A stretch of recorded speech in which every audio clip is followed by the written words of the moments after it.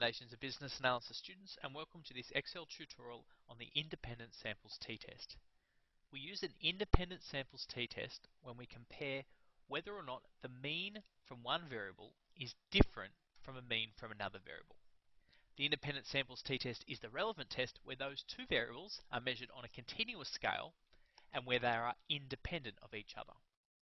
The best way to identify whether two variables are independent is to see whether or not they are mutually exclusive.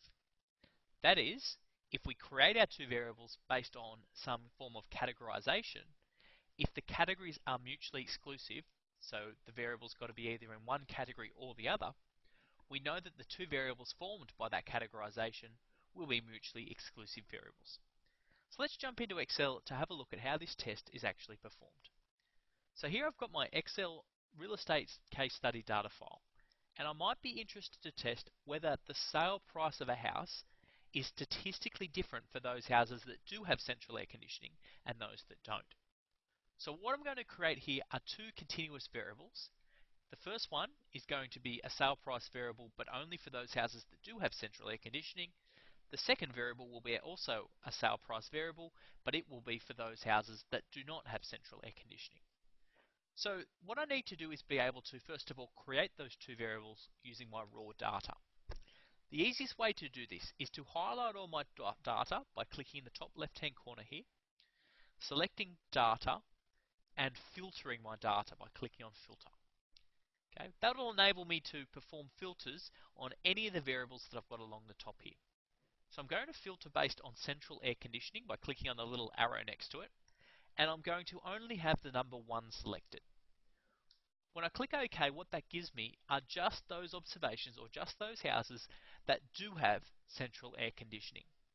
So I come over here to my sale price, click on cell B4, and holding down Shift, Control and the down arrow, I'm going to copy all those observations.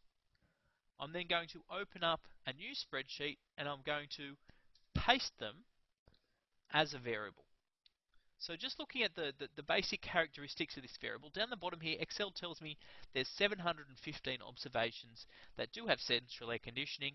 The average of that variable there is $188,459. I'm going to come back to my raw data and do exactly the same thing again, but now I only want to identify those houses that do not have central air conditioning. Okay. So again, I've filtered based on the value 0 for my central air conditioning. I copy those values and I paste it over here into a second column.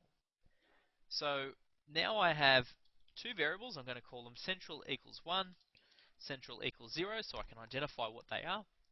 And what I'm measuring here is just the house prices for those houses that do have central air conditioning and those that don't. So now I've set up the basics, I can do my test. So I click Data and go into Data Analysis. And when I scroll down, there's an option for my two-sample t-test. And it's always safest to use the assuming unequal variances. We don't want to make any unnecessary assumptions. So here, there's no reason for us to assume that the variance is going to be equal. So I select that option and click OK. I then select my two variables. So the range that my two variables fall in are respectively A2 to A716 and B2 to B486. My hypothesized difference is 0 because my null hypothesis is that there is no difference between these variables. And in this case, I'm going to ask Excel to report the output on the spreadsheet right here in cell D2. I'm going to click OK. So we can see that output has been generated. And the first thing obviously that we tend to focus on is our p-value. Okay, so here we've got our p-value. Our p-value in this case is very much close to 0. The test statistic was minus 13.36. So given that p-value is effectively 0, here we can reject the null hypothesis. So we reject the null hypothesis that the sale price of houses with and without central air conditioning is equal. I can come up here and look at the means of each group to determine why they're different. Interestingly enough, in this sample, houses that do not have central air conditioning actually had a much higher mean than those that do. So that's how we can perform an independent samples t-test using Excel. Thanks for listening.